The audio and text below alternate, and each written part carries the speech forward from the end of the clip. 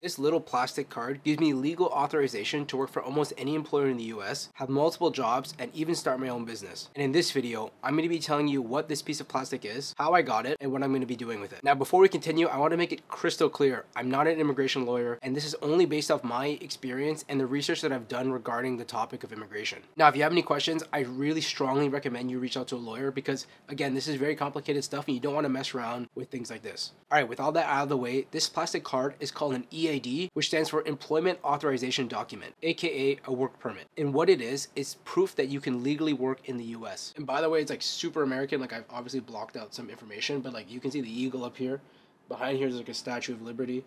Super American. It makes me want to like drink beer and drive an F-150. Now, there's a bunch of different, I guess, classes of EAD that you can have, but the one that I'm going to be talking about is the derivative of the green card, or the C9 derivation of the EAD. So like I said earlier, the work permit or the EAD lets you work for any employer in the US, have multiple jobs, start your own business, and the only jobs that I think are not fair game are things that require security clearance, like working for NASA, for example. Now, there is a time limit for the work authorization. Mine is good until July of 2029, so 5 years for my card in particular. And from my understanding, the EAD can actually be renewed, but hopefully, fingers crossed, I won't have to get to that situation. Now, some of you might have your investigation hats on, and you've probably figured it out by now, but the reason that I have the EAD is because I'm adjusting my status from a TN visa to a green card, and getting the EAD or applying for the EAD is part of that process. So for those of you who are new here or need some more context, I was born and raised in Canada. I graduated university with a bachelor's in computer engineering, which qualified me to work in the US under the TN visa, which I now use to work as a software engineer in the US. Through the company that I've worked for, they've sponsored my green card, which has, I guess, led to me right now making this video about the green card and about the EAD. So one important note that I want to make about the TN visa is at the bottom of my card, it actually says not valid for re-entry into the US. That means that this EAD that I have is a standalone EAD, or standalone work permit, which brings me to the next topic,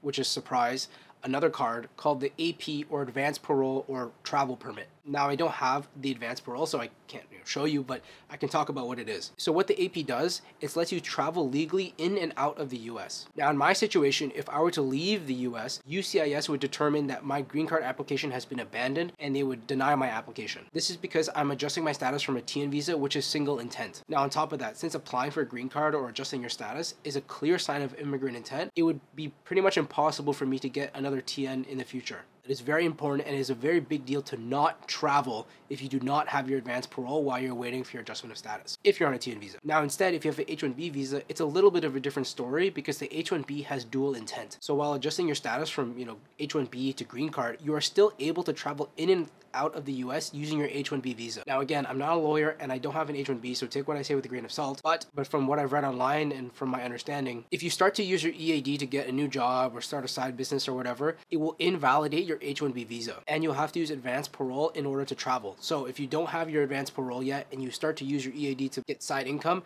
it could mess with your immigration process. So it's very important to note that and to talk to your lawyer when you're going through the process for H-1B and for TN as well. Now, from what I've seen online, it's very common for employers and for lawyers to file for the advanced parole, the EAD, and the AP in one go when applying for your adjustment of status. I've also read that in the past, sometimes your EAD will come as a combo card, which will act as the work permit and the travel permit in one as a combination. Now, if that were the case, the EAD would say specifically at the bottom, instead of not valid for entry to the US, probably something along the lines as this serves as advanced parole as well. As we can see, I don't have that distinction, and looking at my case on the USCIS website, I have not seen any movement in my advanced parole case. More research that I've done, the average wait time for 80% of advanced parole cases to be completed is 12.5 months, which is also around the same time estimate that I'm getting for the green card. So for me, that means I'm stuck in the US until I either get advanced parole or I get my green card, but at least I have the work permit, which means that something is happening with my case. Now, most of my core audience is software engineers, so I want to take a step back and kind of put this into perspective for those viewers who are watching.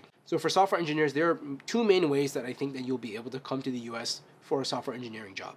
If you're Canadian or you're Mexican, you'll probably get into the US with a TN visa if the degree that you have qualifies for it. If your degree does not qualify for the TN visa, or let's say that you're not from Canada or Mexico, the other way that you'll be getting to the US, for most people, I think, is the H-1B visa. Now, there are other options like getting married to a US citizen or the O-1 visa or the L-1 visa, but I think that these ones are much less common than the H-1B and the TN. But regardless of the TN visa or the H-1B visa, or I guess any of the other visas, the process in which you'll be getting your EAD or your AP is in the last stage of the green card process, called the adjustment of status. This last stage is also called the AOS, which stands for adjustment of status, or the I-485. Now I'm going to be making a whole entire video specifically on just the whole entire green card process because I think it needs its own video to do it justice. And make sure to hit subscribe so you don't miss it. But in order to get to that last stage of the adjustment of status, your employer needs to do a lot of work and has to file something called the I-140. Now it's important to remember that your green card application, which is the AOS, is tied to your I-140, which is tied to your employer. So while having your EAD in hand means you can work for any employer, any job,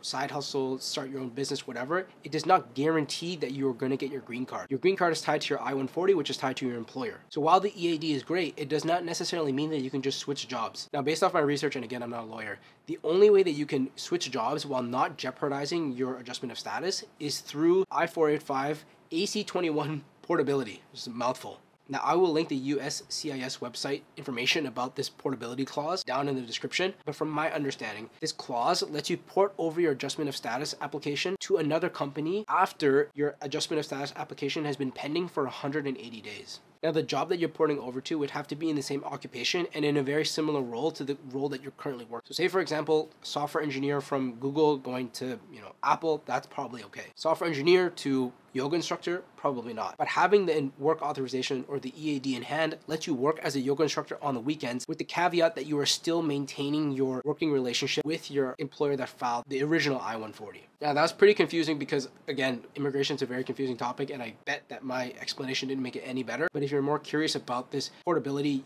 make sure to read the things that I linked in the description, talk to a lawyer because it's a pretty tricky subject from what I gather. But to make a confusing situation even more confusing, there's another caveat that comes with all this, especially for H-1B visas. Like I said earlier, the H-1B visa is dual intent, which means you can travel in and out of the country while your adjustment of status is pending and while you're waiting for your green card. But the H-1B is only tied to one employer. So say, for example, you want to start Ubering on the weekends, or you want to, make your own business or whatever. That's not something that you can do while you're on your H-1B visa. So when you get the EAD, it opens up your options to, start an app or be a yoga instructor on the weekends. But it's important to note that once you activate your EAD and start using it, it invalidates your H-1B visa. And if you do not have your advanced parole, that means you can no longer leave the country. Again, I don't really know the specifics past this because I'm not a lawyer and I don't have an H-1B, but I think it's important to note. Now, I don't think this is an issue for the TN visa because the only way that you'd be able to leave the country in the first place is if you have the advanced parole. So, a moot point for the TN visa. Now, I guess this leads me to the next question, which is what am I going to be doing with my work authorization, with my EAD? This might be a big surprise, but nothing really. Now, like I said a little bit earlier, there are ways to switch your jobs while you're waiting for your adjustment of status to be completed. But